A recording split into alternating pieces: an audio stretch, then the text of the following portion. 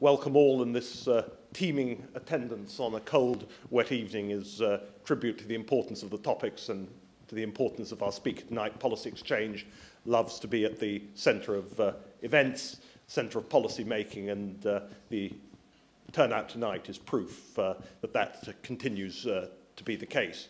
Proven, of course, by our continuing programme of study, only this week producing the outstanding work by our Environment Unit by Kat Drayson on urban spaces, particularly as it relates to increasing the amount and number of urban parks. So we continue to make the weather, and I know the Secretary of State plans to say something about that. Owen, always welcome on our platform, always in the hot seat from Northern Ireland, but as the Shadow Secretary of State, then latterly as Secretary of State, and now perhaps in a very differently kind of challenging environment. So thank you for coming. Thank you for taking the time. We look forward to hearing what you have to say. Thank you.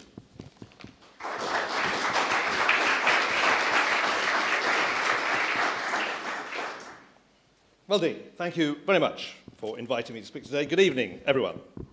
It's a great pleasure to be here at Policy Exchange, a think tank that does so much to shape and inform debate across a wide range of issues, not least through their latest report, Park Land. Since becoming DEFRA Secretary last year, I've set out my 4 key priorities for the department. These are to grow the rural economy, improve the environment, and safeguard both plant and animal health. My desire to improve rather than just protect the environment, while at the same time growing the economy, stems from Edmund Burke's description of us as the, quote, temporary possessors and life renters of the earth who must live in a way which doesn't leave to those who come after a ruin instead of a habitation. I've lived in the countryside all my life. I've always been immersed in its activities. And I've seen for myself the impact each and every one of us has on the environment. And that's why I believe that we need to leave our natural environment in a better condition than we inherited it. Our 2011 Natural Environment White Paper, the first of its kind for 20 years, set the goal of being the first generation to leave the natural environment of England in a better state than it inherited. That's a big ambition to which I am strongly committed. And this is not only because it's the right thing to do, but because it's the only way in which we will secure growth that is both environmentally and economically sustainable. There's no doubt that our natural environment is under pressure. In the UK, populations of farmland birds have declined by 50%, woodland birds by 17% since the 1970s. The State of Nature report, produced by a wide range of environmental organisations earlier this year, set out the scale of the task we face. That said, it's not all doom and gloom. While many species have declined, others have increased significantly in range or abundance over the last 2 or 3 decades. These include common and widespread species, as well as some formerly declining species that are conservation priorities, such as the red kite, the otter, or the large blue butterfly. The causes of this overall decline are broadly understood, with loss of habitat and increasingly intense human use of the countryside, not least in the 1960s, 70s, and 80s, when agriculture went through a rapid period of modernisation. This is a problem that's faced successive generations and governments. It is not a matter of blaming this government or that organisation. This is a complex and long-term issue that we must, as a society, work together to solve. This is especially the case as we try to deliver more with fewer resources and less taxpayers' money.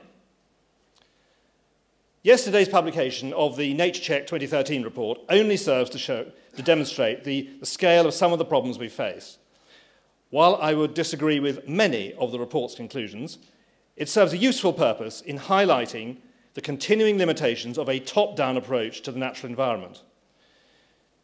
If we're to make progress in this important area, we must look to a new approach, working with the grain of nature and society. Hence, we must harness the enthusiasm and expertise of the public, farmers, and landowners. I'm a practical environmentalist. I find common cause with all those who passionately believe that we have a duty to pass on a better environment than the one we inherited. Too many times, those that say that they're doing their best to protect the environment shy away from the difficult decisions. I won't do that. The environment's much too important to be left to ideologues. So our approach is based on three core principles. First, the environment and the economy are inextricably linked. Second, the natural environment in Britain is overwhelmingly managed by man rather than being abandoned in a homage to Rousseau. And finally, improving the environment is a national challenge requiring a concerted partnership approach. It's not something that taxpayers' money or government alone can fix. And we must harness the rich seam of practical environmentalism that runs through our country. Up until recently, the choice has often been portrayed as one of growing the economy or protecting the environment. That's not how I see it. I'm absolutely convinced that we can only improve the environment if we have a growing, prosperous economy. The then Mrs. Thatcher said in a speech to the Royal Society in 1990 that, quote, "We must enable all our economies to grow and develop because without growth, you cannot generate the wealth required to pay for the protection of the environment." So I'll never forget travelling, for example, to Albania, seeing brooks running black with oil as a result of the disastrous rule of Enver Hoxha. Economic failure led to environmental failure. In contrast, in China and a host of other countries, where per capita income is now increasing as a result of continuous economic growth, people are taking an interest in their environment for the first time, resulting in more trees being planted. We cannot have sustained economic growth without a healthy, natural environment. Neither can we invest in nature without the resources generated by economic activity. And that's why I want to secure growth and improve the environment in tandem. These two priorities are not mutually exclusive. We need to be able to measure our natural capital and build it into our economic decision-making, and that's why we set up the Natural Capital Committee. The committee, established in 2012, was one of the headline commitments in the White Paper, and it's the first committee of its kind in the world. The water industry is a prime example of economic investment as environmental investment, of improving the environment while growing the economy. The privatisation of our water industry in the late 1980s has secured more than £116 billion of private investment, investment that would never have come from the Exchequer. As a result, we've moved from several of our major rivers being classified in the not-too-recent past as sterile or biologically dead, to our waterways now being cleaner than they've been for decades. We now have otters in every region of the UK. Salmon and trout are returning to rivers and streams where they've not been seen for generations. Earlier this year, I visited Northumbrian Water's waste treatment plant in Howden on Tyneside. Their investment in anaerobic digestion is enabling them to process 500,000 tonnes of sewage, which was previously dumped untreated in the North Sea every day. This generates enough electricity to power the equivalent of 8,000 homes and produce a dry fertiliser for local farmers. This investment not only makes economic sense for the company, but it's also helping clean up the Tyne, one of our most industrialised and polluted rivers. Upon my arrival at the site, one of the staff showed me a picture of a large salmon, which he'd caught only yards from where I stood, something that would not have been possible until recently. Looking to the future, there's still more to do, and the water bill will reform the water market still further by removing barriers to competition. That will lead to a more efficient and resilient water industry with lower environmental impacts. It's in the interests of the water companies themselves to continue to invest in reducing leakage, pollution, and unsustainable abstraction. It is not just good for the environment, it's good for business. The privatisation of the water industry shows us that we should not be afraid of economic or technological innovation. In fact, we should embrace it. Indur Goklani has calculated that if we try to support today's population using the production methods of the 1950s, instead of farming 38% of all land, we would need to use 82%. It's also been estimated that the production of a given quantity of a crop now requires 65% less land than it did in 1961. Continued progress and innovation could see us using cultivated land more efficiently, presenting us with exciting opportunities to free up more space for biodiversity and wildlife. The adoption of technology will be key to us meeting the challenge of sustainable intensification, as set out by the government's former chief scientist, Sir John Beddington. Technological advances over the course of the 20th century have also meant that Britain now has 3 times as much woodland as it did a century ago. Woodland cover in England reached a nadir of 5% at the end of the First World War. Today, it stands at just over 10%, around the same level as when Chaucer wrote the Canterbury Tales. We believe that government and the forestry sector working together could achieve 12% woodland cover by 2060, an increase equivalent to a county the size of Derbyshire. And the forestry sector is leading the way in demonstrating how a healthy environment and economic growth can go hand in hand.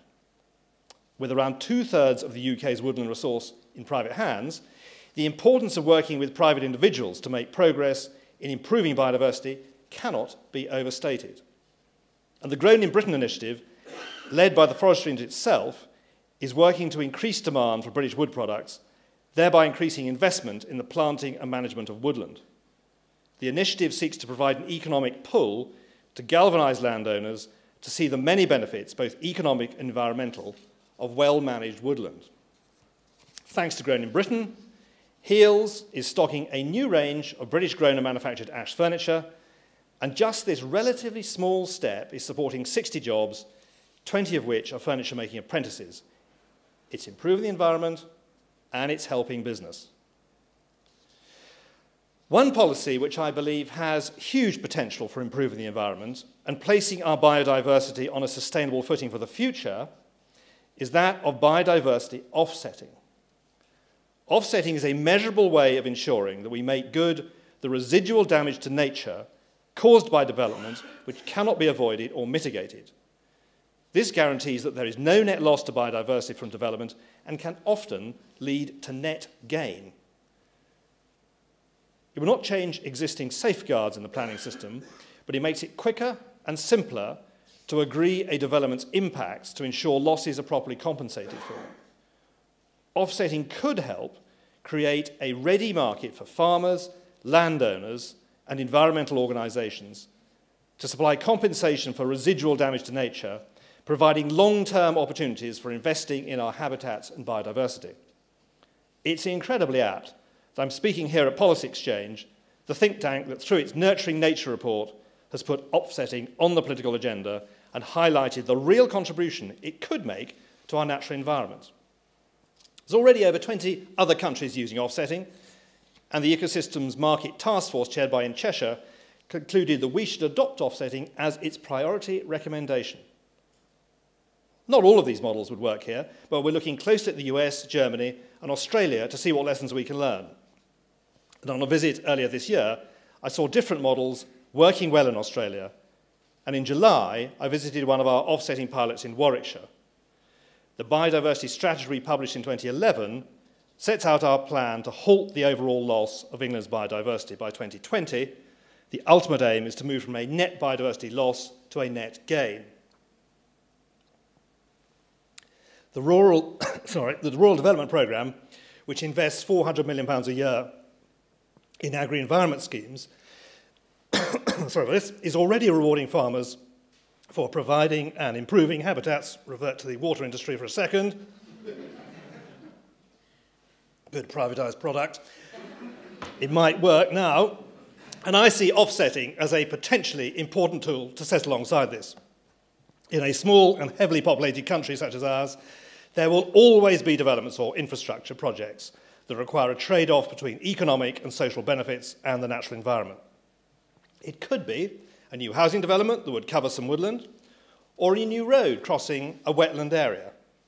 And the first question should always be, can the environmental damage be avoided or mitigated?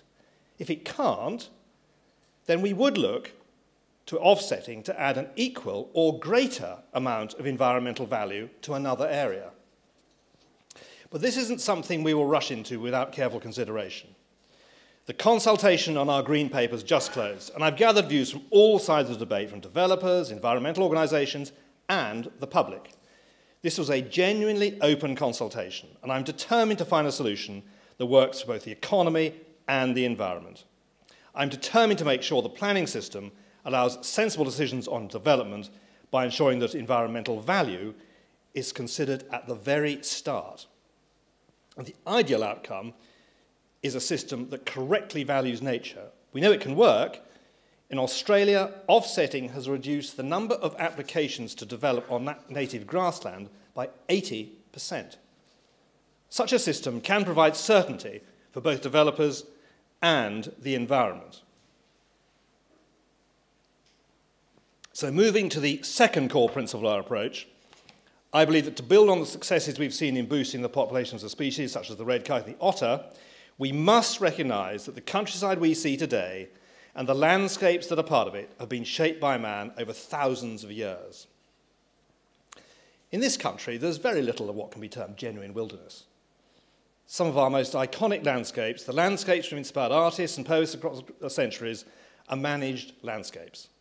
The Lake District would not look the way it does today without the presence of sheep and the careful management of hill farmers.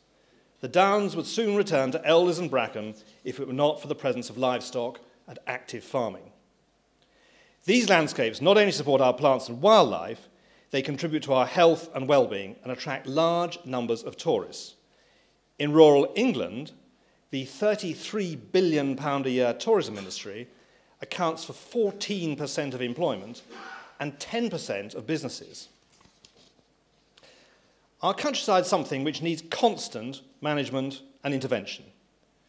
The influence of man can be seen in both our flora and fauna. The names of the following species, the barn owl, the harvest mouse, the meadow pipit, the corn bunting, the hedge sparrow, demonstrate the importance of the farmed landscape to our wildlife. The American author and conservationist Aldo Leopold recognized this when he said, and I quote, "The hope for the future lies not in curbing the influence of human occupancy, it's already too late for that, but in creating a better understanding of the extent of that influence and a new ethic for its governance." So the backdrop of a growing population, increased pressure for land for development, and changing farming practices means that this approach is more necessary than ever. It's, after all, human activity that has, across the centuries, removed many of the countryside's natural predators and introduced invasive non-native species.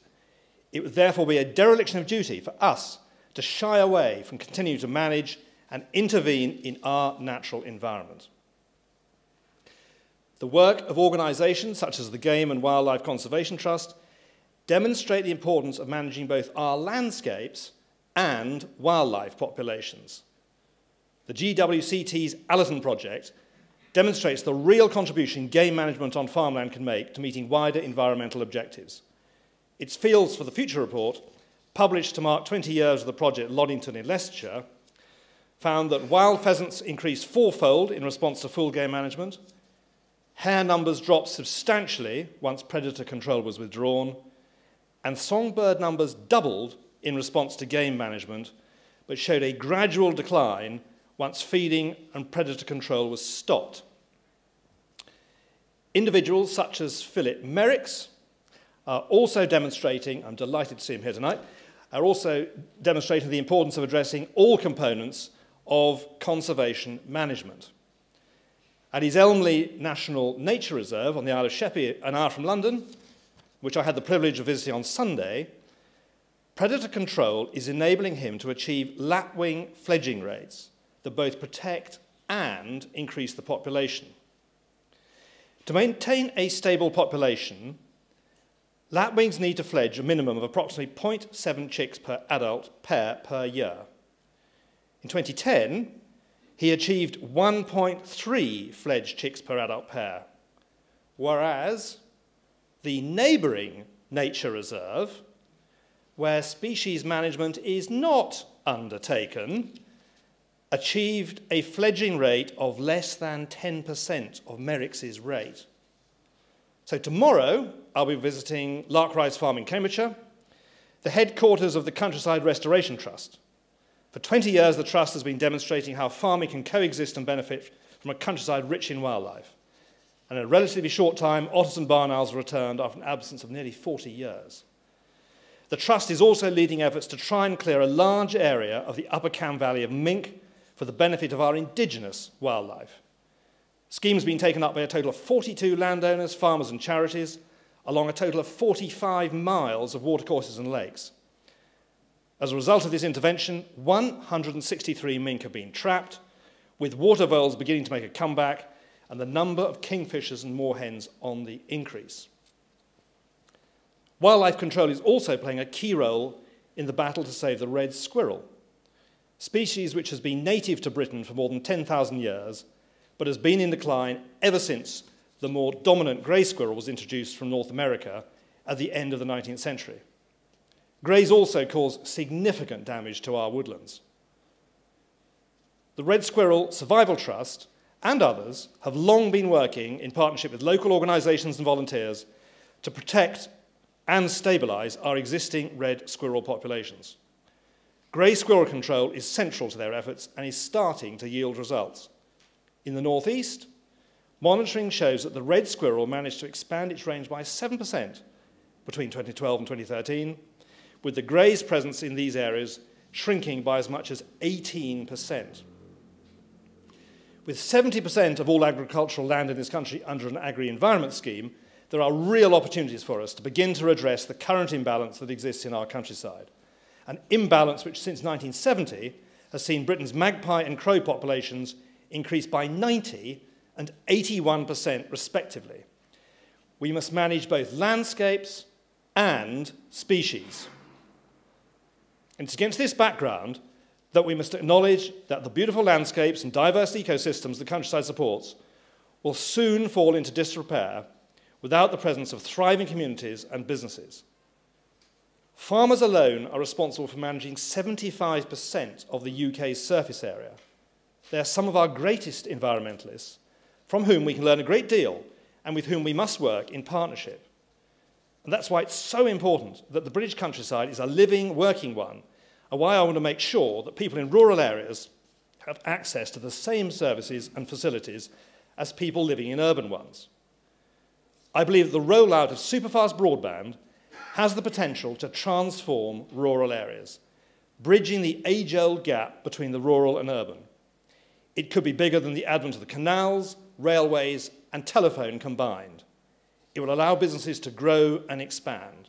Google estimate that small online businesses can grow up to 8 times faster than their offline equivalents.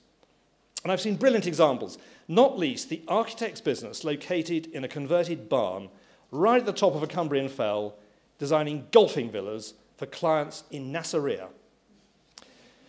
We're investing £1.2 billion to 2015 to connect as many properties as possible, and currently we're connecting 10,000 rural properties a week.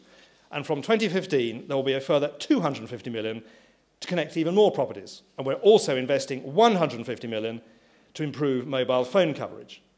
We need to recognise the realities of rural life and the constant balancing act that's necessary between different activities. And I believe that we can have long-term growth and improve our environment. And that's my vision. To achieve this, we all need to work together, people, environmental groups, businesses, and government. But what we can't do is look to government to have all the answers and turn things around overnight. That's not how nature works, that's not how the economy works. Watercourses, for example, are an important part of the rural landscape from both an environmental and flood prevention perspective. Despite this, the last government and its blind adherence to Rousseauism failed to maintain watercourses or enable land managers to do so. That's why we're working to remove the unnecessary burdens that discourage farmers and landowners from undertaking their own watercourse maintenance. Last month, we launched 7 river maintenance pilots across the country to do just this. These pilots are part of the wider catchment-based approach that makes sure the river maintenance and other environmental goals are considered together to achieve the best outcome for farmers, landowners, local communities, and the environment. With effective forward planning, river maintenance activities and their timing can be managed in ways which enhance water quality and support wildlife interests, particularly fisheries. These pilots will help us develop a new, more flexible consenting system for river maintenance by 2015. The third principle of my approach stems from the fact that we must seek to work with the grain of both nature and people. It's increasingly clear that a top-down approach to the natural environment hasn't worked. We must empower, encourage, and utilise our farmers, land managers, and civil society, all of whom have knowledge and experience of where they live and work. These little platoons of practical environmentalism can help us with our ambition to improve the natural environment, leaving it in a better condition than we inherited it.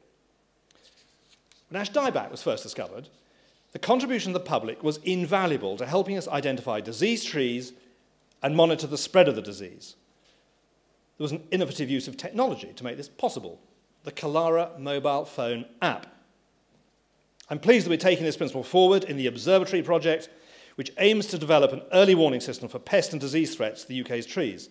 This is a partnership between the Forestry Commission and other organisations. The Woodland Trust and National Trust will use their experience to recruit and train a network of volunteers. The volunteers will support scientists by acting as a first line of response to the reports of tree pest and disease sent in by the public. They will screen and filter reported incidents, enabling scientists to focus on those reports of greatest significance.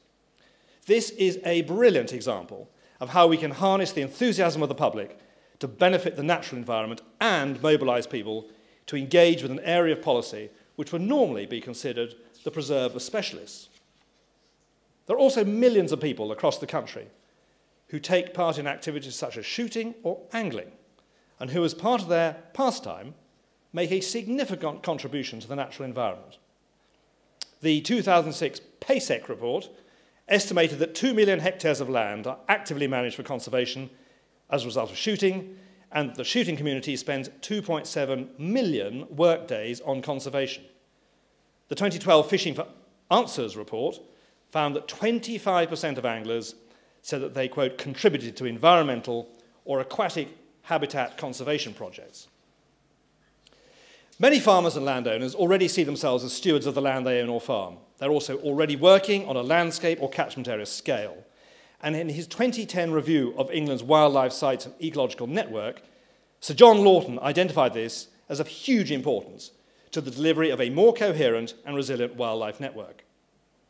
If we are to succeed in delivering meaningful environmental benefits, partnership between government, local authorities, landowners, and communities will be key.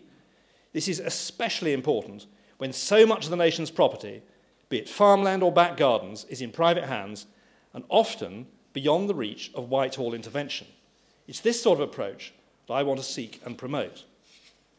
And that's why we're building local partnerships in a variety of areas, local nature partnerships, nature improvement areas, and the catchment-based approach. This is the best way of directly engaging communities in the management of their local environment. Many of the nature improvement area partnerships are led by voluntary organisations with the aim of creating an environment that's better for wildlife and people.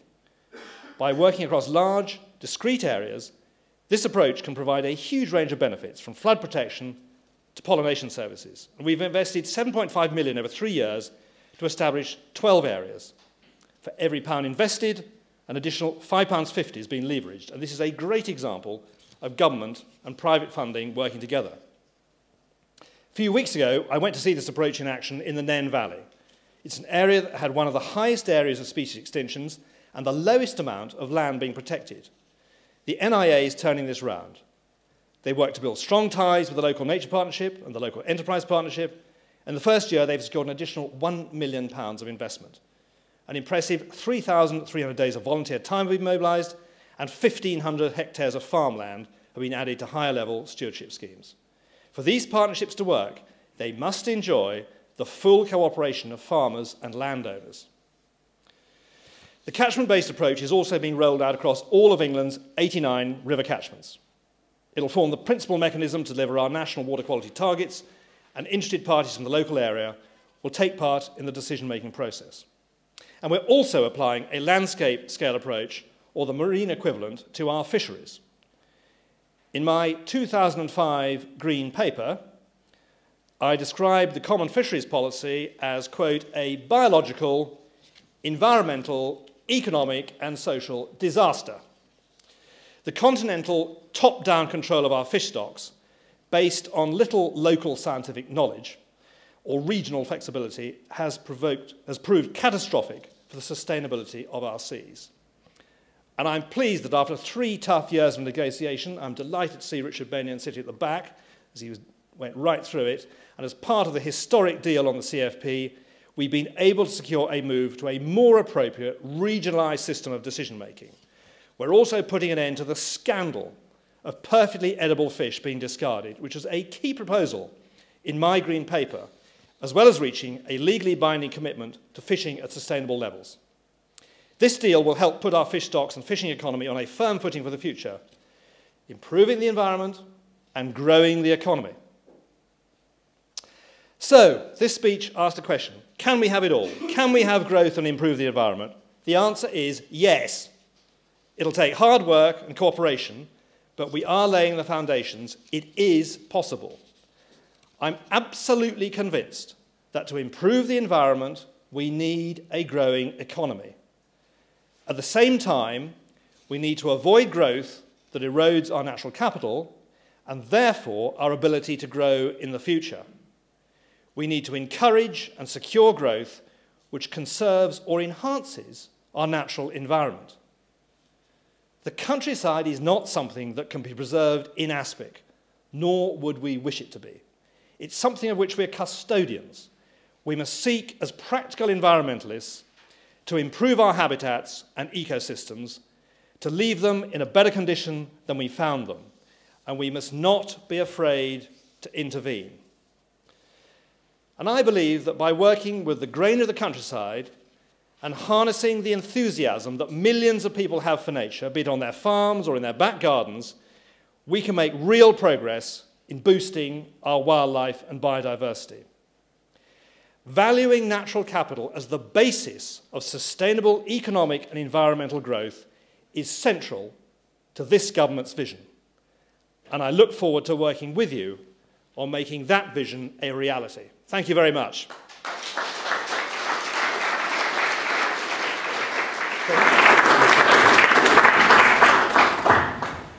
Secretary of State very kindly agreed to answer questions by way of smoking things out. I just wonder whether there is we are a policy exchange, which where a great many diverse views come. Is there anyone here who does want to say anything for the environmental policies of Enver Osha? If there is anyone. I see no takers. I think we're on to the mainstream now. Gentleman in the front row. Name and organisation. Thank you very much. Ian O'Hanlon, BBC Current Affairs. You talked about water courses, rivers and aquifers, and you know your huge commitment to making sure those are in good condition. What would you say about the River Ribble in Lancashire? This government is, is committed to shale gas developments. There could be scores or even hundreds eventually of shale gas wells up there in the over the Bowland Shale. Now, farmers in the USA, some of them are rather concerned about the cocktail of chemicals which is used to flush out the shale gas. In New York State, for instance, concerns about watercourses are very prominent in their de facto moratorium that exists now on shale gas development. So what work are you and DEFRA doing, if any, to investigate those impacts in the United States, which have caused quite a lot of concern? Well, I've been to the EPA, and they confirm they had not one single case of water pollution from the 2 million wells sunk in the United States. So I'm not quite sure where the BBC got its information. I've been to Poland to see a trial test well, and I'm leading a coalition of open-minded states in the European Union on the Environment Council, because I made it absolutely clear that this activity could be of enormous long-term economic benefit to this country. We've seen a dramatic reduction in shale in gas prices in the United States, bringing whole industries back which are no longer competitive in China, and they come to the United States because of cheap gas, as a result of which the per capita carbon output per citizen in the United States is down to 1964 levels. But I made it absolutely clear, we do not get off base one if we are seen to in any way dilute, weaken or water down our environmental regulations. So we have to be completely clear that this will be done in a rigorous, robust manner.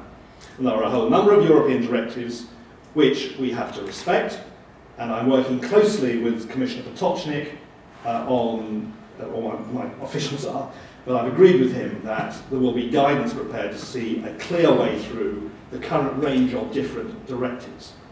But I'm absolutely clear, we will lose this, we will lose the public argument if we're in any way trying to cut corners. It'll be done in a robust way, as our environmental regulation is across this country in other hydrocarbon areas, but do not underestimate the massive gains to the economy and to some of our very remote rural areas. And our contribution of £100,000 per well and 1% on turnover could be a massive benefit to some remote rural areas. Can I come back on the BBC points you made? The Environmental Protection Agency in the United States, that's quite true. They have an ongoing general investigation, but there are allegations from 3 states, which led to a big demonstration in Washington in the fall, that specific EPA inquiries into problems in those 3 states where fracking is going on have been frozen and shelved, and there are quite a number of people who are quite annoyed. 250,000 people signed the protest letter that was taken to Washington, I understand. Fine. I went to the EPA, they said they had not a single case of water pollution. They're writing a long report, as you say, which I think they're going to publish in autumn 2014. But I think we should go into this in an open-minded manner, and I repeat again, while I'm around as the Environment Secretary, we are not going to cut any corners. We will do this in a rigorous and robust manner. But I also appreciate that the cheap gas in the States has completely revolutionised the US economy. It frees up the States from dependence on some pretty unpleasant regimes around the world, run by some pretty unpleasant people.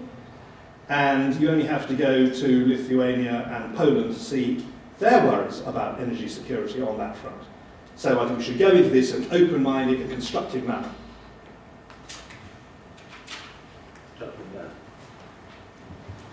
Name and organisation. Thank you. James Cooper from the Woodland Trust.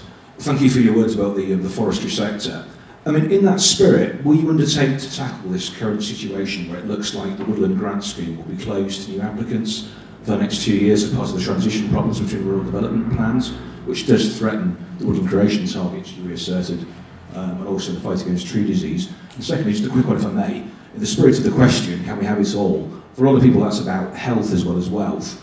What more can we do working together to bring the environment up the public health agenda and get it on the radar of public health professionals? Well, firstly, we are talking to the Commission about the transition, and it's not, position is not quite as black as you've outlined. I've seen a letter literally this afternoon. There will be a bridging system. It's incredibly important we keep these things going. We've got our target of 1 million trees, we're up to 500,000 trees, and we intend to stick to that.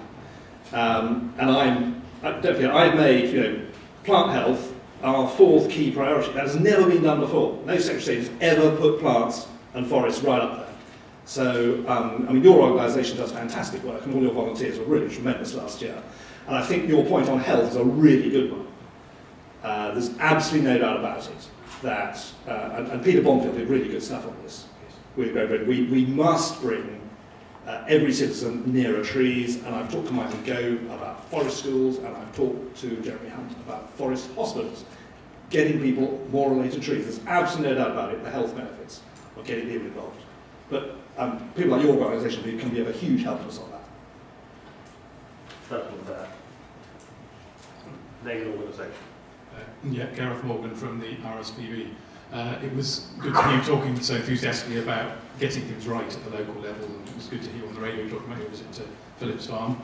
I think we have to be a little bit careful about equating top-down necessarily with the Albanian approach.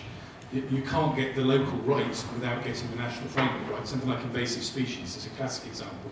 We will need huge action at the local level to get that right, but unless we get national and international framework rights for those things, we won't be able to get to the bottom of it. So I'd be interested to hear a little bit more about the top-down approach in conjunction with bottom-up.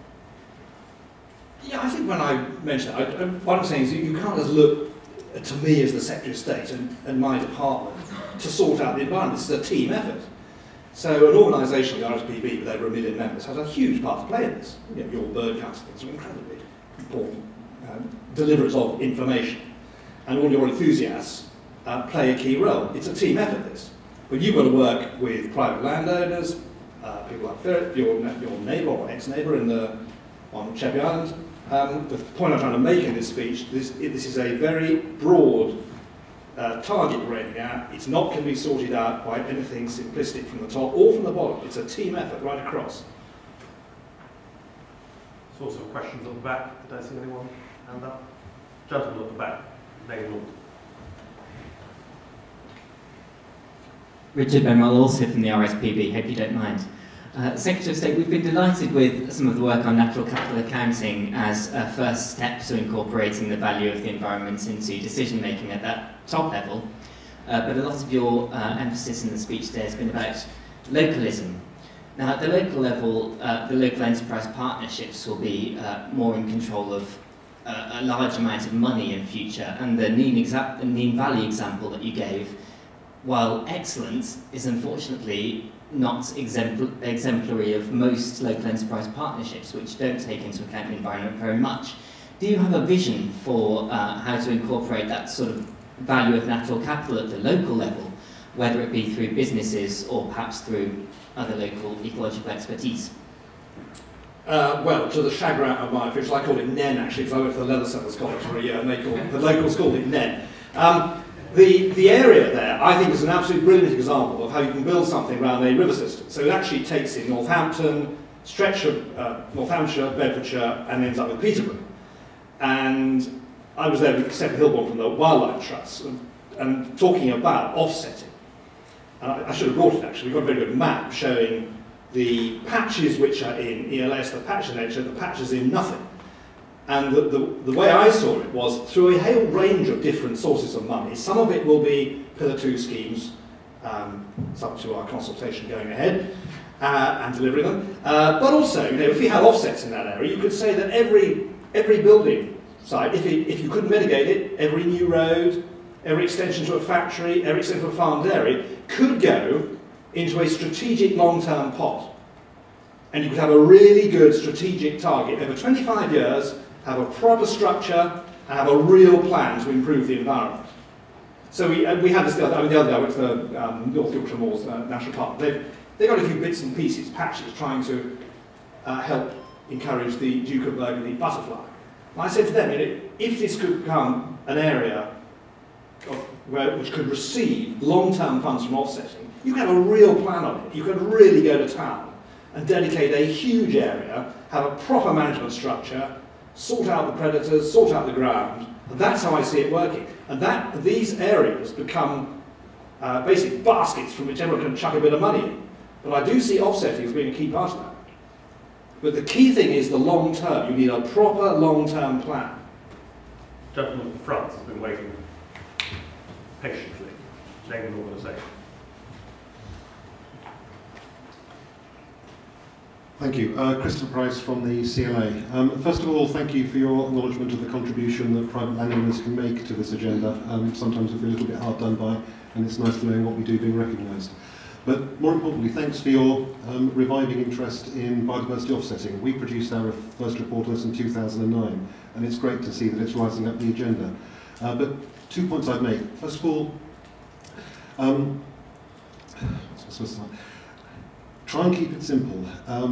There's an awful lot in there which is causing unnecessary concern because it's so complicated. The more we can do to keep it straightforward and don't get hung up on things like great crested newts or hedges, I think the better we'll be. Secondly, do more to try and explain the benefits of it. What he just said was brilliant, but there are an awful lot of developers who would benefit from it, and an awful lot of Greens whose interests would be served by it, who are starting off on the back foot because they don't understand it. If your department could do more to explain why it's good for the economy and good for the environment, I think the world would be a much better place. Well, happily, Policy Exchange will be a chance this evening to have another go. But sadly, our consultation's closed. So you may have missed the bus.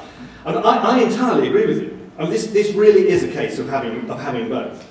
The clear lesson in Australia, where I saw a scheme, and we all know the landscape problems, and it doesn't automatically transfer. But there they have, using sophisticated Australian language, they have things called VOTs, very old trees.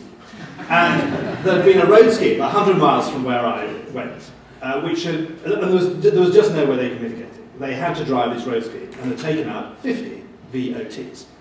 As a result of which, the road company had had to give a substantial endowment to a trust who employed a guy who'd given up farming, actually. All this guy did was maintain offsets, and there was 250 in this case. Now, it's not, I would hope to improve, actually, because that was actually, what that's going to do, that was going to improve the environment of 200 VOTs and take out the invasive things like European pines, which had gone in there. But what was good about that, the road company knew very rapidly. They knew from day one, if they were going to build this road, there was going to be a value put on the VOTs. There was no messing around, there was no escaping it. They knew that. If they couldn't mitigate, they were going to have to put a value on it. But they didn't go to some huge, long legal wrangle. They didn't have Swampy clambering around the trees while the legal processes went on, and all the lawyers went off on expensive holidays in the Bahamas. They knew this was going to be a clear consequence, and it's massively speeded up the process. And so there was very clear evidence in Australia that the developers liked this. They knew there was a cost, but there was clarity and speed, and it was cheaper. Exactly, and the Germans have got a system which seems to work as well. So I think it's a real gain for the developers. For the environment, this brings in, potentially, a shed load of new money. So things like the Nature Improvement Area, as I've just said, you could have a really long-term programme of improvement, constantly topped up. Someone put up if they wanted to do an extension of their house and you couldn't mitigate it, fine, a bit went in the offset. That's how I see it working. I do really see this as a long-term benefit. Exactly. And the trick is to do more. The real trick to sell this is to make sure you do more for the environment than what you've taken out. And I think also very important, the real tricky thing in this is the geography. I think it's got to be within reasonable distance of where people live. People are not going to thank you if you put a road through a bit of marshland near Northampton, but the offset's up in Northumberland. And I think you've got to do it within reasonable range so people can enjoy the benefits. Exactly. Just, I think, a few more questions, maybe we take them as a clutch. Questions you mind that if take them to gentlemen there at the front. And did I see any other hands up? Two in the front. Ian Orr, the UK Overseas Territories Conservation Forum. I'd like to get your views on an area of huge global biodiversity, which is that in the overseas territories with more than 20 times as of endangered species and habitats. Now, I was very encouraged by your, if you like, the positive approach. What you've got to aim at is not just slowing the loss, but increasing biodiversity. But we do have examples in the overseas territories of very real challenges at the moment. I think rightly, the British government is putting a lot of money into creating St Helena's first airport. That, and St Helena has a vast amount of biodiversity. It was appreciated by Darwin. There was a whole chapter of Alfred Russell's book On Island Life devoted to St Helena. But during the airport construction, it was meant to be a local environment mitigation program in tandem with the airport. How worried are you that a year after the airport construction has started, that mitigation program hasn't yet got underway? Next to you. I'm just brief. I'm wholly unqualified to comment. You better write to me. Simon Evans from Anne's Report. I'll keep it short. You have made it clear you're quite keen on biodiversity offsetting. First of all, if you're going to have a national scheme, will it need legislation, and when do you see a scheme being in place? Yes, it would need legislation, because it's going to be probably be in addition to the current planning arrangements, but it's a tack-on to the existing. So we're not, very important, we're not going to change the current planning arrangements. So the whole mitigation hierarchy, which is pretty rigorous, that will have to be gone through, and then something has to be tacked on the top. But we've got 18 months to go. I would like to get moving. But I've got to have a look at the consultation. The consultation ain't just finished. I've got to analyse what was in the consultation. So you're hopeful it will be in place before? I am an enthusiast, but I've got to persuade my other colleagues in government. I've got to find parliamentary time. So there's quite a long way to go yet. But I'm absolutely convinced, having seen what I saw in Australia, having read what others have done, I mean, what Dieter Helm's doing, a meeting with him, the National Capital Committee, Kerry 10K, who's worked in a number of countries. She's a real enthusiast of this. I really think it could help. It'll speed up development. It'll save a lot of money wasted on legal costs. Another element, actually, it will save money on sort of token bits of green activity. So I could be to a number of building estates where, as part of the deal, a bit of valuable development ground is given away for a token pond or something. That normally rapidly fills up with shopping bags or worse, shopping baskets, and is abandoned. Far better to get the full value of that land, develop it properly, and put the money, say, into an offset and get real value for it. So I'm absolutely clear it will help developers, and I'm absolutely clear that if we manage it well, and we keep it simple, and we keep it local, it can deliver improvements for the environment. Final question. Do I see any takers? Final question. One last question. Gentleman there. Ben Shaw from Policy Studies Institute. Secretary, you say we must erode our natural capital in delivering economic growth, and that's obviously to be welcomed. I'm glad to see you say that. Where our economic growth is dependent on eroding other countries' natural capital. How do we deal with that? What should our role be? Well, my responsibility is for the environment here. Much as I'd like to have world government, in which we dominate our empire, we vacated our empire some time ago. So I think I have to address my comments to this country rather than other countries. Thank you.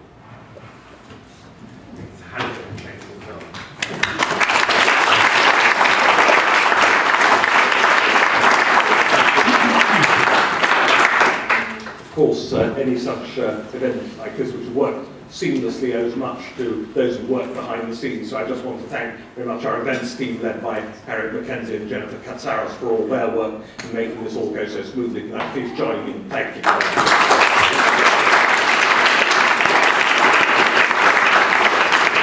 It's now my great pleasure to call upon Kate Hoey, MP for Vauxhall Division of Lambeth, to deliver the vote of thanks. I think I can say, without any dissent here, one of the most loved and respected members of Parliament in this country. Few things bring about consensus, but Kate's presence here does. I've had the privilege of knowing her for many years, as many of you have.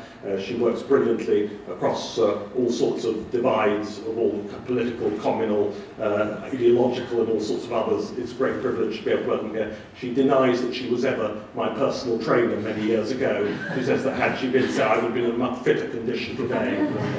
And I say, Kate, thank you for being here.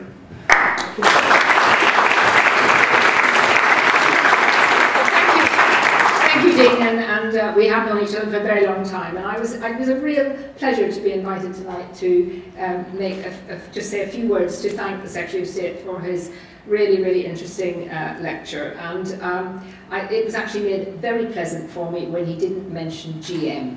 So now I think we can agree on practically everything. We share a lot, the Secretary of State and myself, we share a love of Northern Ireland, and we are very sorry that you're no longer in Northern Ireland. Many people who criticised you are now very, very sorry indeed that you're not in Northern Ireland anymore. And we also share particularly a love of Rathlin Island in Northern Ireland. We also share a love of hunting, which we won't talk any more about now, but we might talk about later. And I think we both share, I would say we're rather on the very sceptic wing on Europe. again, which I know as a Secretary of State and as a government minister, you have to be very much on message, but I liked your whole passage about fisheries. And I think we share the same view on the nonsense of wind farms all over the country. That is something that they... I worked closely with the Secretary of State way back when I chaired the All Party Post Offices Group, and he was its very efficient secretary. And together we lobbied very hard for government to recognise the importance to our rural and urban communities of the post office. And it was clear then that he cared passionately about the countryside. And that is something that very much unites us.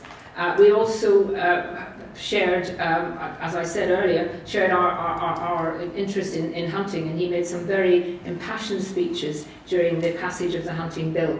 But I think his speech tonight showed the depth of knowledge he has of the countryside, and his belief, very, very importantly, that it should be a living, working countryside.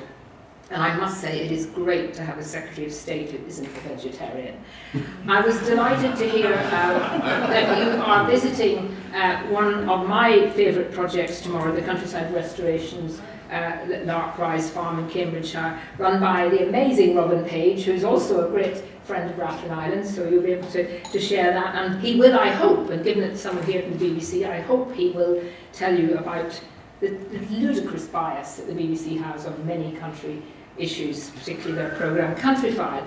And I think there you will see how it is perfectly possible to have wildlife-friendly farming, which brings back many of our endangered species. Now, I think it was obviously absolutely right to insist that all actions and policies are made on a scientific basis rather than just opinion. Although, of course, not all scientists get it right, as I think the Secretary of State and I both agree on perhaps some of the science on climate change and so-called evidence on that. But without doubt, groups who campaign on opinion and emotion, which then translates into prejudicial legislation, have done no favours for animal welfare or wildlife conservation. And here I must pick out the RSPCA for its ludicrous positions now, and I think it would make those people in the hunting, who in hunting many years ago started the RSPCA, literally turn in their grave if they see what the RSPCA is doing these days.